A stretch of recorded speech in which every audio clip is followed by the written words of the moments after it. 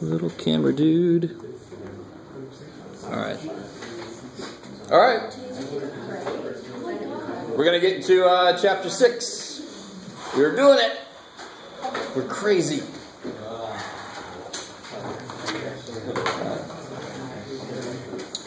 The first section in 6.1 is nice. Let me just ask you what you think of this. If I had,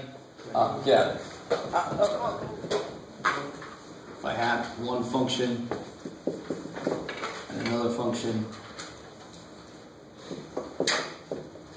say they meet at A and they meet at B, and I want to know what's the integral, what's the area in there? It's the area, the integral of f(x). Yeah, exactly.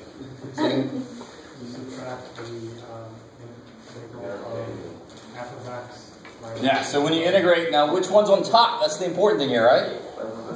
F of x. So it's going to be, in this case, if I integrate f of x from a to b, I get all this area. If I integrate g of x from a to b, I get this area. So of course, to get the area in there, I just subtract those two areas. It's almost too simple, right? Beautiful visualization of this, right? So in this case, it would be the integral of whatever the hell f of x is minus whatever the hell g of x is. So there are several things here, though. They're not always going to tell you where they intersect. That obviously is a key point. Where do they intersect, right? So here's things that make this hard. Problems. One, what are A and B? Sometimes they'll just tell you, and you're like, thank you, problem. And sometimes they'll just say, find the area between these two curves. Oh, shit. So you got to find out where they intersect. Right? You got to find A and B. The second problem is which is on top? F or G. Right? I like to just see who's giggling when I say that. Alright. Let's see. There's something else. Oh, the third problem is if you have something like this. What if you've got, here's F, and here's G, and they want to know from A to B, what's the area between the two? What's the problem there? Yeah, so I want to find this area here. So I have to first find what? The area from A to the midpoint. So, yeah, let's call this C. That's a good idea. I like that. So the area between the curves in the interval A to B would be the integral from A to C. And in this case, how do I write the inside? F of x minus g of x. Yeah, because f of x is on top. I like it. So it'll be f of x minus g of x, dx, plus the integral from C to B. Now g is on the top. I like it. I like it. Cool. So that's the way they're going to make these problems. That's the way these problems could be more difficult if you have those considerations, right? Sure. Does this make sense so far? Yes, ma'am. So for that, you're taking the sum of the two parts, pretty much? Beautiful. Okay. Because if you just did this one from A to B, what would happen that you can't let happen? If you just did the integral of f minus g from A to B, what would happen that you can't let happen? Can somebody see? We cancel out. Yeah, parts of the areas we cancel out. I want to know the total area contained between those functions. So if I just do this, part of the area is going to be negative. Now, in general, negative area is not bad, unless my problem is I want to know the area between these two functions. I can't let that be negative area, right? That doesn't make any physical sense. This is a little more physical problem. Visually, I know this area should come out positive, right? It should be more than just this area by itself. That's why I have to break this up. Maybe. Yes, sir? What if the problem was underneath the x-axis? Oh, the beautiful thing is it doesn't matter where it is. It really doesn't matter. This is even easier than it could be. Because no matter where f of x is, I know, I love it. It wasn't really clear there, but it was too bad for me. Wherever f of x is and wherever g of x is, it doesn't matter who's where. The area between the two is just going to be the top minus the bottom. No matter where the hell it is. Because the area doesn't change if I pick it up and move it all below the x-axis, right? The area is the same. So it doesn't matter. All that matters is those things. Right? And then this problem here, is the third problem. C?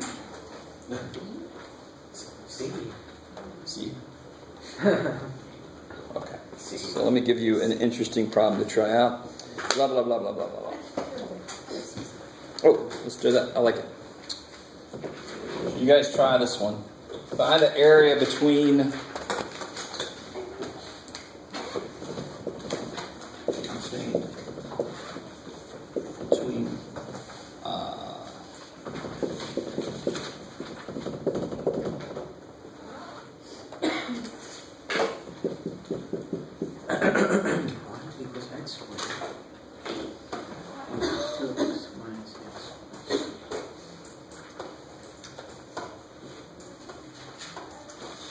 So without a graphing calculator, you should be able to give yourself a decent rough sketch.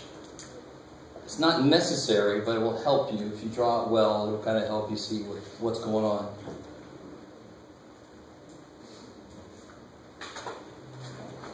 So it pretty much outlined your attack, right?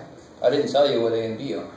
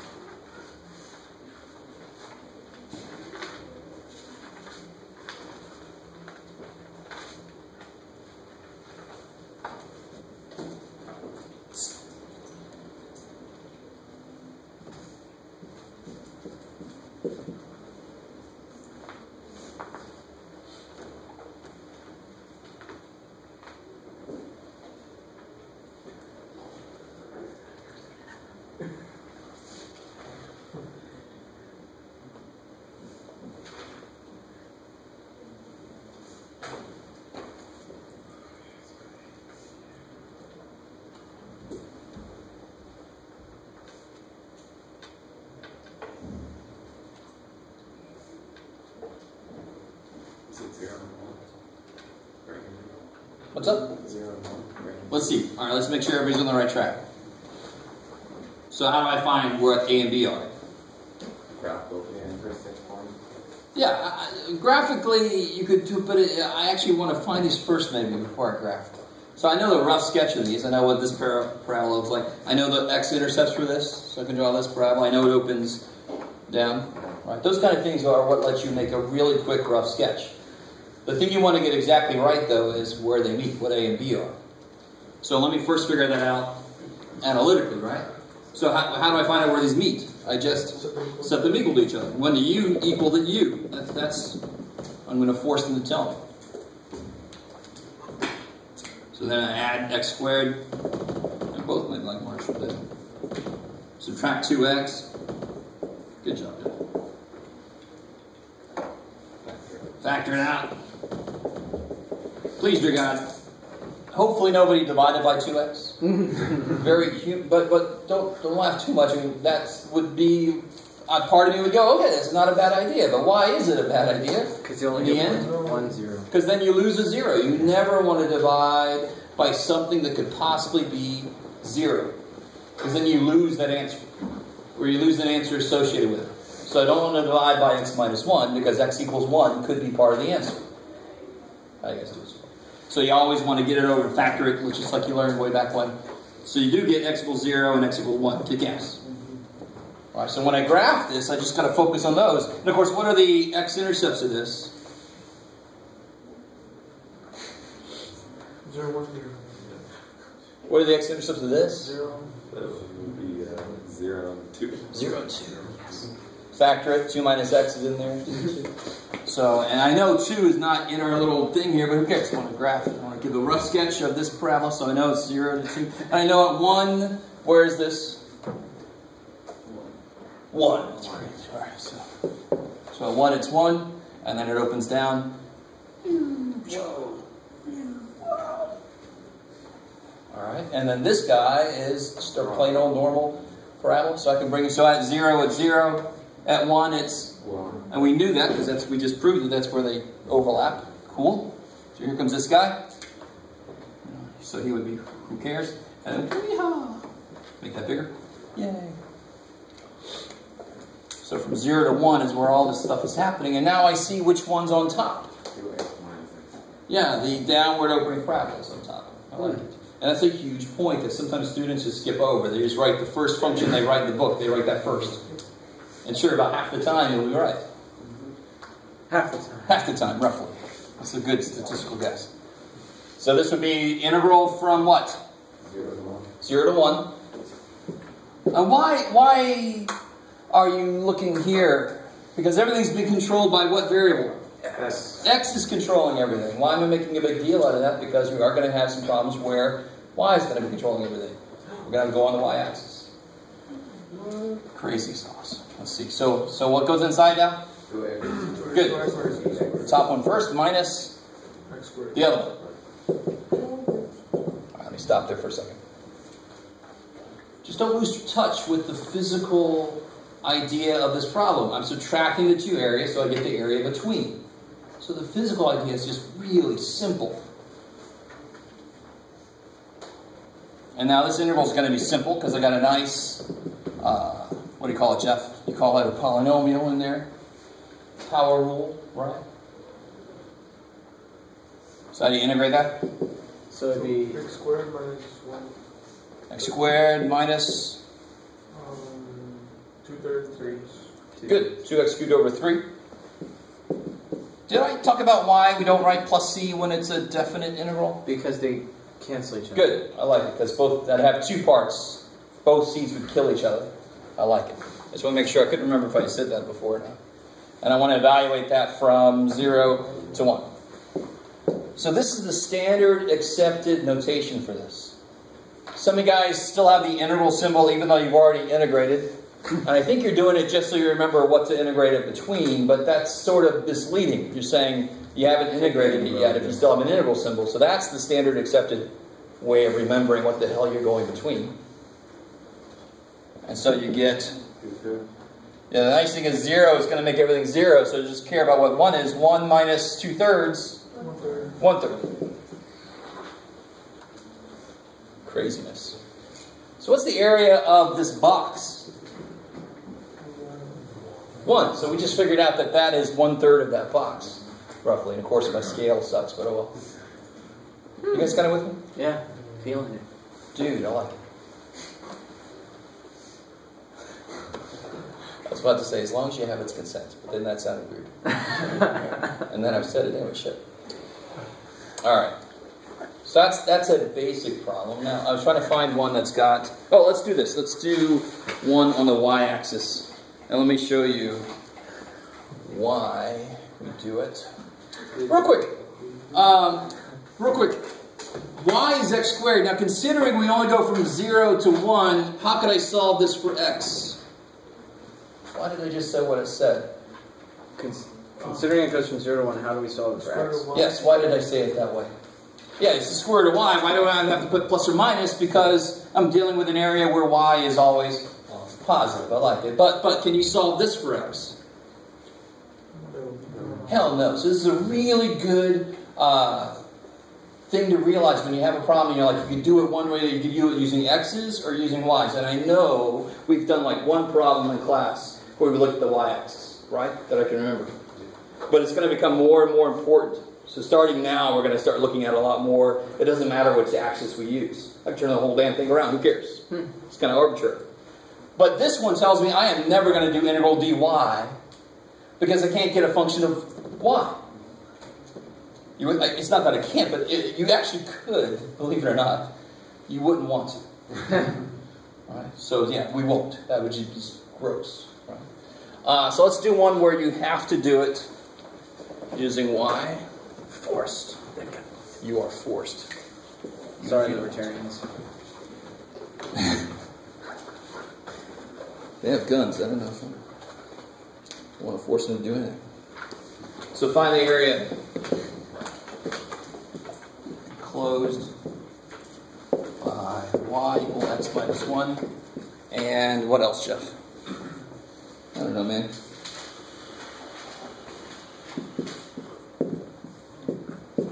Sorry, 2x plus 6. Yep, cool. So we're going to do this. Well, we'll see. We'll do it a certain way, and then I'll show you what it would look like if we tried to do it the other way.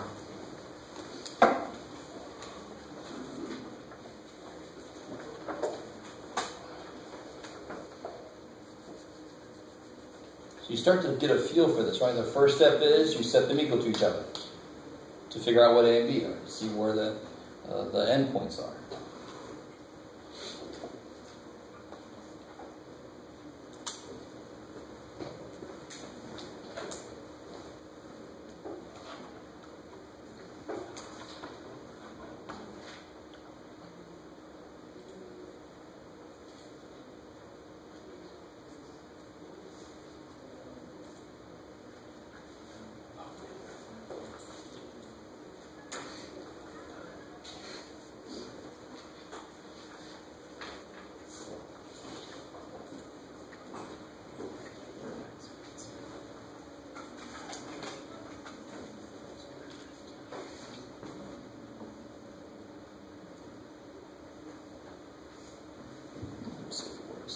There you go. Yay. Is it still 0 and 1? What's up? Is it 0 and 1? Dude, that's gross. Get rid of that. That's not good. Let's make sure everybody's got the first step done. So here's the trick with this. How do you set these equal to each other? You have to get x to be... Or do you have to set them equal to each other? This is what I should have said. You have a system of equations. What other method do you have to solve it? Substitution. I love it. So this was actually more like, this was substitution, wasn't it? That's what setting them equal to each other means, because they already have y by itself. So if you replace y with x squared, you get this. Bam. Bam. So here, I've got y and y squared. I really don't want to make that size square. I could, and then square and get it to where I'm going to be, but it's a little bit easier just to look at it like I'm going to replace that y with x minus 1, because that's what freaking y is. So I get x minus 1 squared, 2x plus 6. Certainly.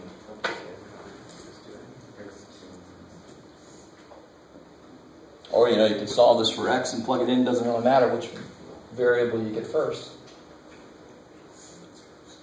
So you get x squared minus 2x plus 1 equals 2x plus 6. X squared minus 4x minus 5 equals 0. Is there? That's good.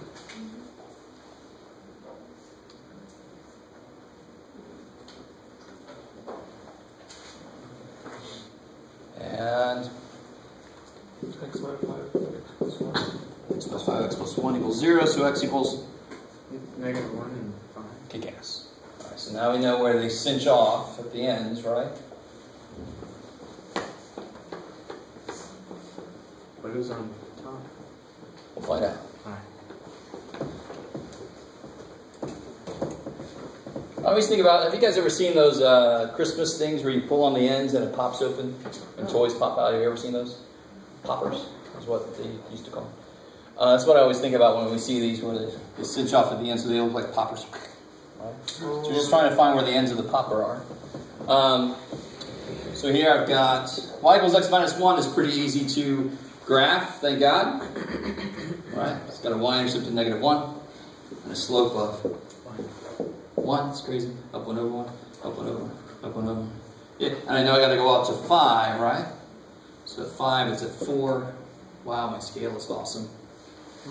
5 is at 4, and that's roughly straight when you do this. Okay.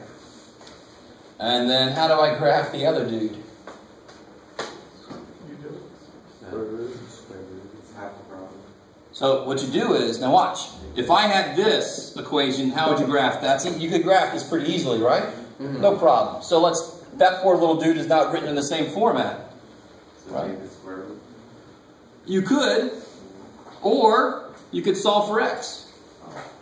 So x equals 1/2 y squared minus 3. 3. So you guys are with me, huh?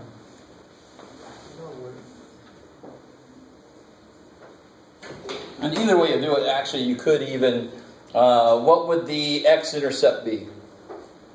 -3. Negative 3, and you can see that there, right? Yeah. Because now it's solved for x, that's an x-intercept. I like it. So when y is 0, x is negative 3. You can do it, Jeff. Y is 0, x is negative 3. Now, the important points are at 1, I'm sorry, at negative 1. So I didn't go far enough back here. Negative 1 and 5, right? That's where they meet. X points, that's where they meet for the x values. Let me stop there for a second. That's why I always find out where they meet before I start to graph it, because then I know I want to include those points on my sketch. Right? So obviously, at negative 1, what's the output of that? When x is negative 1. It's going to have to be, you can see it, what's it going to be? When x is negative 1, what do you get here? 4, which is 2. Yeah, so x is negative 1, I get y squared equals 4. So y is 2. plus or minus 2. It's a parabola, right? It's just opening this way. It's opening sideways, which you should have analyzed in pre-calc. Sideways open parabolas. So one is at negative 2, the other one's at positive 2. And then, of course, where else is it supposed to overlap? 5. So when x is 5, y squared is 16. So y is plus or minus 4. So it's at 4 and negative 4. Good job. So here's our parabola.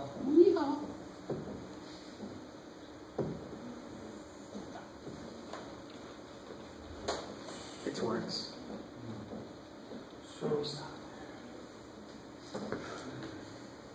Everything you know about functions of x are exactly the same for functions of y. It's just all turned, right?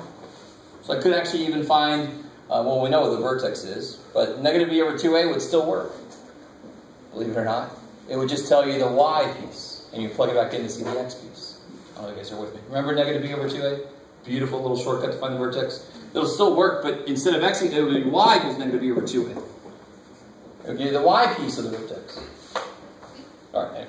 So everything that you could use before, you can still use. So what area am I talking about? I'm talking about, obviously, this area. So here's the thing. If you wanted to use the x variable, what two things are kind of bad about that? If we wanted to integrate something dx, you guys see what would be wrong? So, for example, They would kill each other? here, what's the top? Here, the top function is the blue dude, right? The top function would be y squared equals 2x plus 6, and the bottom function would be y equals x minus 1. Where does that relationship change? See, at the top is the blue line, and the bottom is the black line, right? Where would that relationship change? At what point? X-axis. Here, right? And so, what happens to this area back here?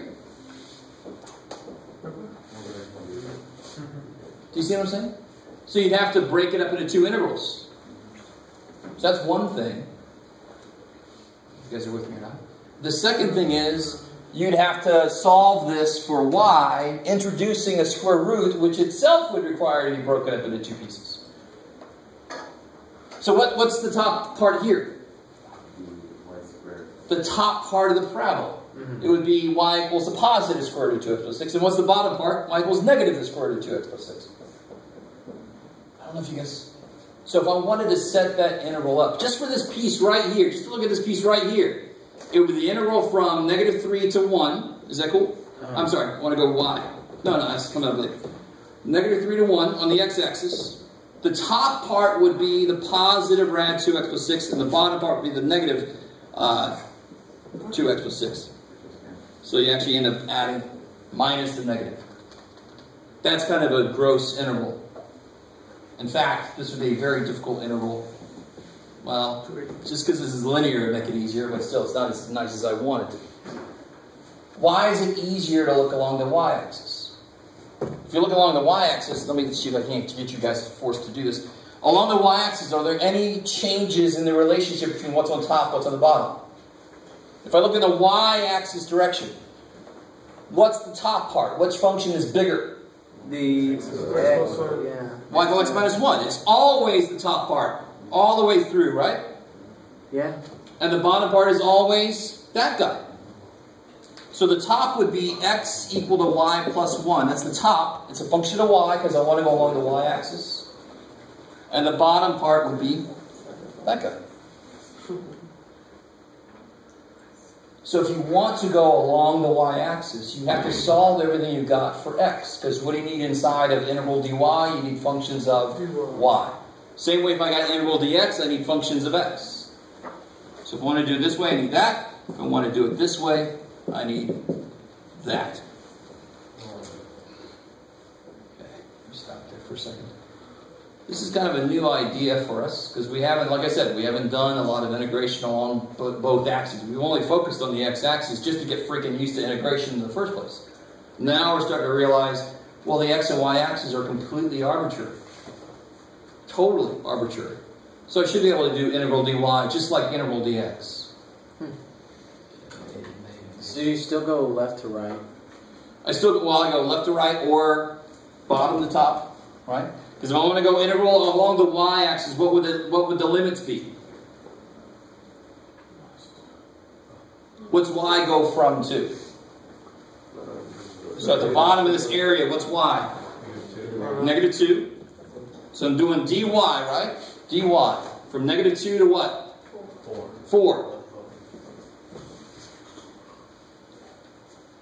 Same way I would say if I wanted to do this way, it would be from negative 3 to 5, but I have to break that up because I got weird shit going on. At some point, the relationship changes. Why is a better choice here? For two reasons. One, the relationship doesn't change, and two, the functions are better looking. Right? They're polynomials, not radicals. Sometimes if you try to do it one way, you get an impossible integral. That's a huge red flag saying, hey, don't do it that way. Use the other axis. Right? Yeah, maybe. So what would it look like inside? Yeah, because that's the top, dude. That's on top. Why is that on top? You're like, no, it's not, Jeff. It's on the freaking right side. Well, if you turn your head, that's on the freaking top. It's bigger. Its outputs are bigger, so it's on the top. Right? So it's going to be y plus 1 minus 1/2 y squared plus... Yeah, 1/2 y squared minus 3.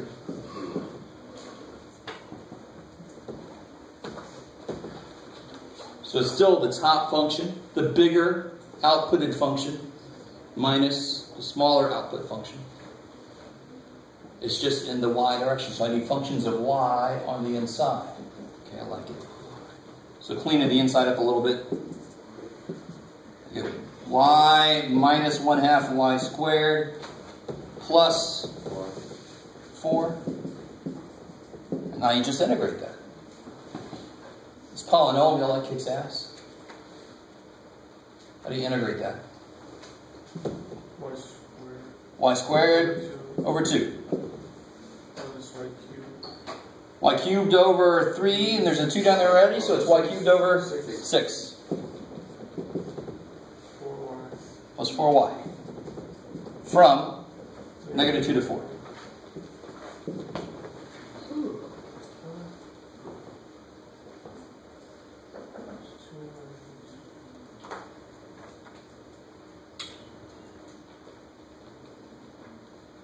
And now you just got to plug and chug. Unfortunately, one of our inputs is not 0. Too bad for us.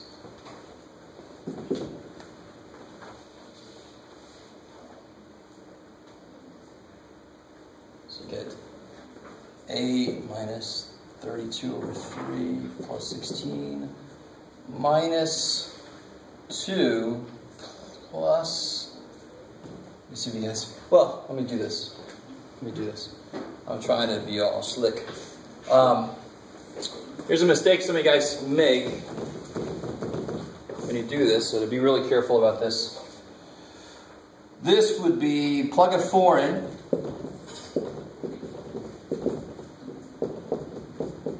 Minus the whole thing. Don't just put a minus sign and start doing stuff. Minus everything with a negative 2 plugged in. It is so stupid easy to make a sign mistake, right? Especially when you try to do it all in your head, like I was trying to do it. Like, so let's see, negative 2 squared over 2 minus negative 2 cubed over 6 plus 4 times negative 2. I can focus on this and focus on that, and then make that, whatever that number is, make it the opposite sign, right? So you get 4. 8 plus 16, I get 24 minus 64 over 6, which is 32 over 3, minus, I get 2 plus 8 6, which is 4/3, minus 8. So I get 24 minus negative 6 is 30. 16. Say again? 4 times 4. Where am I looking? On top. So there's 4 times 4. Yeah. 16 and 8. Okay. Yeah. So then we get 32/3.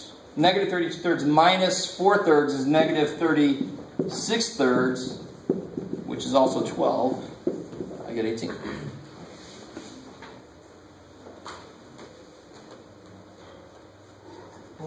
Some of you guys love that.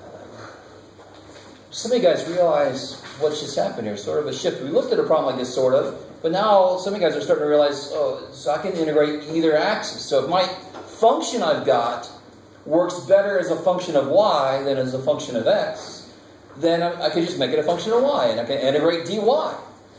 So you get a little more flexibility. So if you're like, that integral looks gross, what does it look like in the other way? You could do that with anything. Any integral we've already done, you could actually try to turn it around if you wanted to. Maybe. Alright, so what I want to do, let's see if you guys can survive this. I want to try to do this again. I sort of started to write it out the other way. Can we try to do this again, but with the x variable? Because it'll work. It just won't be as nice. Right? Some of you guys are like, really quick, that was nice. Why is that end so bad? Well, let's see. We're going to do it. You ready? Okay. It's not horrible. It's just not as nice as it could be. Right? That was relatively easy. Because it's all polynomial. It's all powers. So anytime I can use my power rule, I will, because it's the easiest rule. Right? This isn't going to be horrible. I just have to realize that I've got to split it up from negative 3 to negative 1. So now I'm doing dx. And then from negative 1 to 5. Is that cool? Why do you have to split it up at that point? Yeah, why do you have to split it up? Because the bottom is this straight line up until negative 1. And then the bottom is the other side of the parabola there. Do you guys see that? So here, what's the top? The parabola. What's the bottom? X minus 1. The straight line. Yeah. Top is the parabola. Bottom is the straight line. Top is the parabola. Bottom is the straight line. Top is the parabola. Bottom is the parabola again. Oh shit. Where does that shift? Where does that change? Right there, negative 1. So what do we Because that's where the line ends. Let me let you absorb that. Do you see that? So what does that mean when you're hitting when there's a point, when there's an x value or a y value in the middle of your integration interval, you've got to split the interval up. If there's a point where things change, right? So this one I was able to do across the entire interval on the y-axis because the relationship doesn't change. It's always the line is on top and the parabola's on the bottom. If I want to do the x direction, oh shit, that's where the line is the bottom, that's where it stops, and then past that, it's the parabola is the bottom. I thought we were just doing it from -1 to 5. That was where, now that's the other thing. That was the lowest and highest for the x values, right? So that doesn't always tell you, because see how this runs over? Because this is not a function of x, right? It's a function of y. So then it doesn't have to. So I can go, oh shit, that's not a function. Yes, it is. It's a function of y. It passes this kind of test. You guys kind of with me? So if I have a function of x, there's no way in hell that if I find these two, that it's going to somehow go past that. The only way you can do that is if it can come back on itself. And the only way you can come back on yourself is if you're not really a function. So this is not a function in terms of x. It is a function in terms of y. It passes the vertical line test if you draw your vertical lines like that. So the function doesn't, so that the parabola this way doesn't have to be a function to be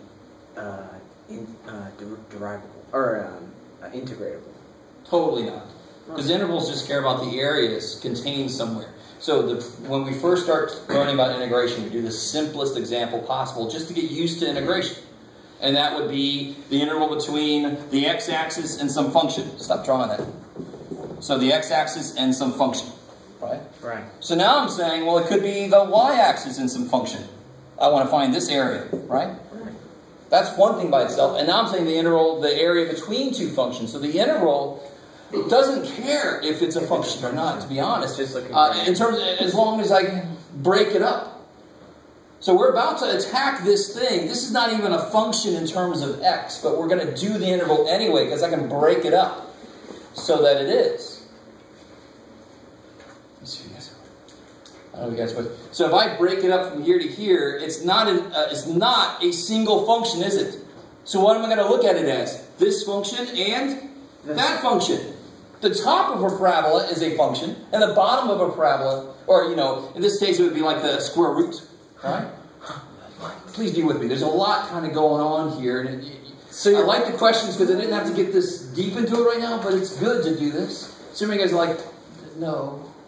So you cut it off at that point, and you're going to take the integral of that part, making this part a function and this part a function. Yes, so it's no longer the parabola anymore. It's two functions. So the integral doesn't care that I'm like, this whole thing is not a function. The integral just says, that's a function and that's a function. Take the difference of the two. So how would you define the... All right, here we go. We already did. So help me out. So this top piece, if I want to solve, so this is the function that's given to me, and it's a function of x. Now, how do I solve that for x and make two functions of y? Well, we know how to do that. Not solve for x. I'm sorry. How do I solve for y? Y equals 2. Yeah. So y equals Positive 2. plus or minus. So this top one will be positive, right? Yeah. And the bottom one will be Negative. holy shit. So now I don't have one function. I'm finding the area between two functions. So this is why, a parabola in general is not invertible, because when you try to find its inverse, there's not a single function that meets that requirement. This is not a function. But that is a function, and that's a function, so there are two functions that meet that requirement, of course. And that's the whole idea of when you see a square root. Square root of 9, the answer is 3, because it's a positive root. There's the negative root. Well, how do you get that one? Put a negative sign on it, right? So that's the idea of principal square root. I don't know if you guys remember that. When you see a square root symbol, it means the positive root. If you want the negative root, you got to put a freaking negative on it. I don't know if you guys remember that. If not, it's okay. Sort of. So when it goes inside, I should give myself more room. So I'm going from -3 to -1. That's where this relationship holds. Yeah. So the top function is rad 2x plus 6 minus negative rad 2x plus 6. Which turns into a plus. Good. And then what's going to go in the next guy? We get rid of all this extraneous stuff. And again. Square root of 2x plus 6. Some of you guys are like, you shouldn't be like this. You're just learning this. So don't freak out. You're just not used to it. That's all it is. You're just not used to it yet. You're not used to any damn thing yet when I show it to you for the first time. Sure. So it's going to take a little getting used to because we're not used to looking at things like that. We don't do that a lot, which is unfortunate, sort of. Let's see. So what goes in here? Sorry. So now starting here, and now I'm looking at x, right? Now I'm looking at x. I can just stay like this. What's on the top? The positive rad 2x plus 6, right? Yeah. And what's on the bottom? Minus y plus... Becomes a 6. Minus... X minus 1, because now I want everything in terms of a function of x. I like it. See, the other thing is you got to keep in your mind, that's why I write this first. Do you see that? So I can always go, what the hell? Oh yeah, x. I want functions of x. That's why, if you'll notice, I write that first. It's a habit. What did you just say? Minus x minus 1. Yeah. In parentheses, kick ass. Easy, stupid little mistake to make. That would suck. Totally. Thankfully, I have a teacher that actually grades all your work, gives you partial credit. All the teachers I've had, you got 7, the answer was 5. I just left a nugget, you got 7 answers. Minus 28 points. So rating this again. So negative 3 to 1. 2. And how am I going to do that? Use substitution. You could use u sub, sure. Plus the integral negative 1 to 5, rad 2x plus 6, minus x plus 1.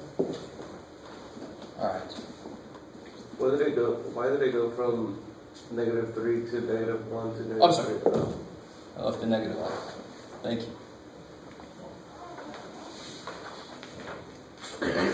So now I just got to attack this. So u is 2x plus 6. So if you do use u sub, let's use u sub, just get used to it. So on this first thing, U is 2x plus 6. on this first guy, u would be 2x plus 6. Du is 2dx. Kick ass. And I'm going to do the other way. So you could totally do like I have on the handout, where if x is negative 1, u is this. If x is negative 3, u is that. I'm not going to do that this time. I'm going to show you the other way to do this, which is just bring everything back to x at the end. You don't have to switch your limits if you don't want to. Let me make sure everybody's with me. So when you do u sub and you have limits, one way to do it is to change all your x limits to u limits. Right? So I would put, if u is 2x plus 6, when x is negative 1, what's u? Negative 2. Plus 6. Yeah. 4. Yeah. Right? And so you would make that 4. But let me do this another way. Let me do this the other way. Just show you. Alright. So this, I'm going to leave these, but remember, I think I already showed you a little bit. I put parentheses around just to remind me that they're for x, not for u. Not for u. So what's this inside going to become? U to the 1/2, which is 1/2. And what do I, I got 2 already, don't I? That kicks ass. I normally don't have it. 2 dx is du. This is u to the 1/2. 1/2. Cool. That's what you're saying over there. If I just listen to you, it'd be better. Alright, so I know we've got brand new shit, and then I got relatively new shit happening all at the same time. Oh well, too bad. Try to absorb it, try to get used to it. So now that we know u sub is going to show up a lot more often that we need it. We didn't really need it here, because I could integrate this and then just divide by an extra 2. Right? So 2 would come out. So it would still work out in the end. That's why that 2 is gone, because if I did it the other way, I'd divide by 2 and that 2 would be gone. I don't know if you guys are kind of with me or not, but it doesn't matter. If you did it that way, it's how it would work. Plus, and over here, it's kind of nice. I can just use that same u sub, right? But you have to put a 1/2 on the outside. I like it, exactly. We don't have the 2 there.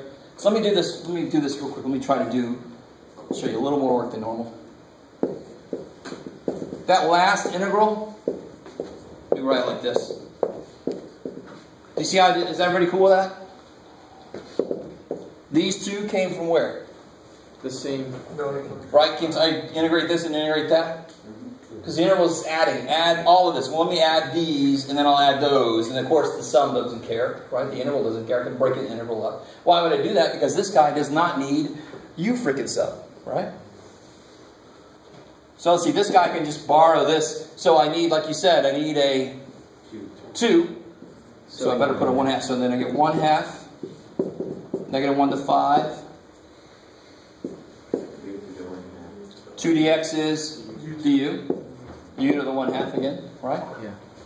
And this one I can just do. Negative x squared. Plus x. Woo! Alright.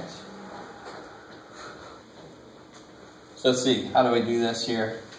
That interval is what? U to the 3 halves and 2 and 3. Yeah. No, 2. U to the 3 halves, Times 2/3. 2/3. And then I can bring back what U is. Basically, U is So this will be 2/3, 2x plus 2x plus 6, 3 halves. so 3 halves, from -3 to -1. Stay with me now. Some of you guys have totally given up. Just, if you're getting tired, just stop writing, just watch. It's okay. I just want to verify that if we do it this way, we get the same answer, which was 18, right? The area is supposed to be 18. It should not matter which way I look at it. Oh, the area is changing. No, it's the same stupid area, right?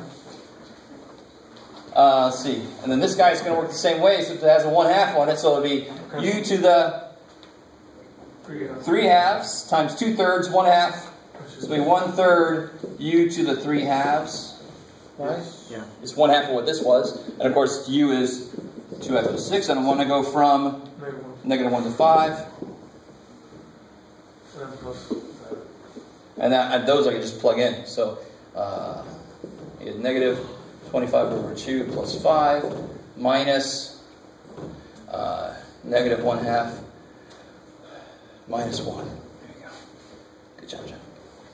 So I'm just plugging stuff in there, right? Just because I've already integrated it. So plus 3 halves. So let's see what we get here. When you plug a -1 in, -2, which is 4. yeah, -2 plus 6 is 4. What's 4 to the 3 halves? What's the square root of 4? 12 over 2, 6.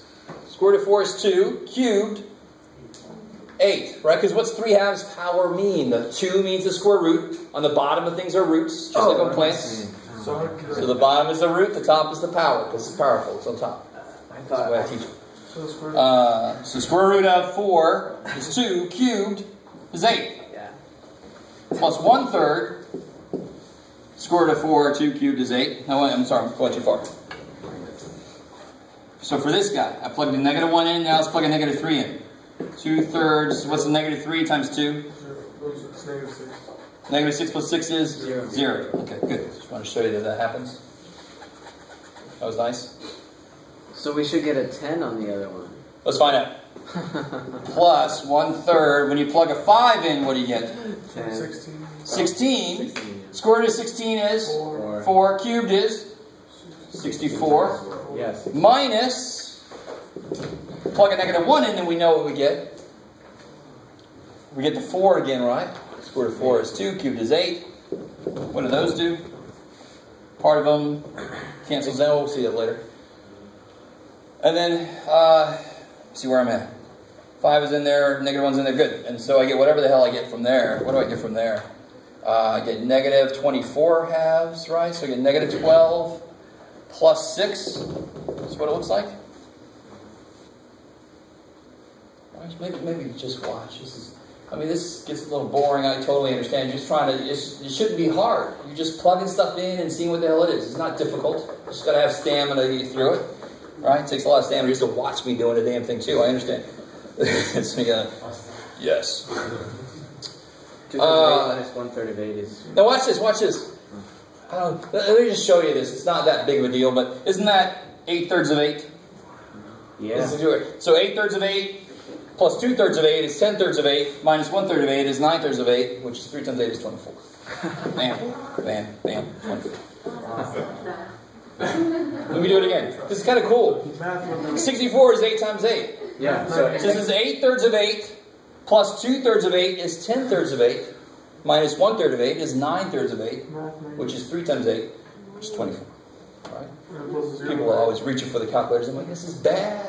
The less you do the calculator, the more you make this kind of rules for yourself. And you can use that a lot of places. It's crazy. Anyway, that's your as he. Minus 6, which is?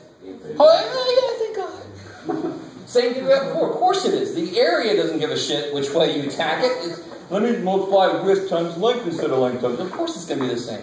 Doesn't matter if I'm looking at it this way or that way. All right, good. So several things that were new to us there. I like it. Yes? Why is it 1/3 and 1/3? Where are we at? Above, 1 line above the that. Oh, so this is, what's the integral of u to the 1/2? It would be u to the 3/2 times 2/3, right? And 1/2 of 2/3. Yeah, cool. For yourself, the less steps you skip, the better for now, right? Don't try to skip steps to save time, because you save a lot of time and you make a lot of mistakes, so it doesn't really come out good. I like that. Sympathy laugh. Alright, cool. Let's see. That was really cool to watch. I appreciate that. Ooh, how about this? Let's do one with trig functions, and then we'll look ahead a little bit. No. Or you want me just to surprise you with trig functions on the test? Let's just do some tricks so we're not so surprised. I love when you guys. I'm like, do every damn thing now, Jeff. When I'm not being graded on, I do everything. Not, okay, no, don't do that. I'm not going to not test you on it. So let's see. Here's a problem. So this is where your old pre-calc stuff becomes really, really important, which some of you guys have already shown me. You've forgotten? Because the first step is... And actually, let's see what happens here. Because they tell me to find the area between these. Do not make that mistake to think these are A and B necessarily. So it's just like the one AB. What are you looking for, though? You're looking for if there's a C in the middle where things change. So you still have to find out where these two equal each other. You guys understand?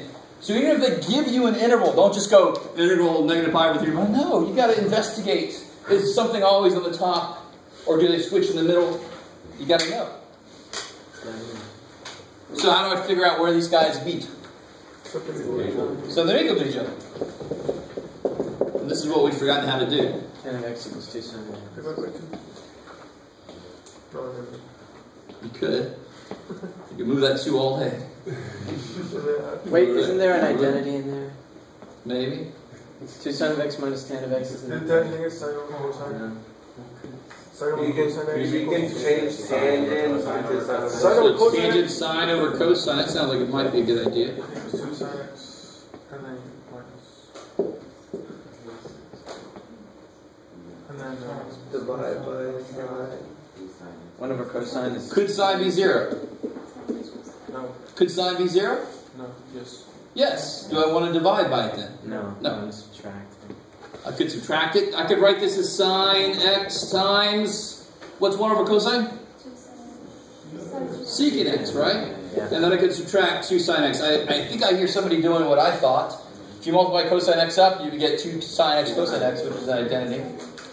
Or you just subtract sine x and then you can factor that. I would much rather do that, actually.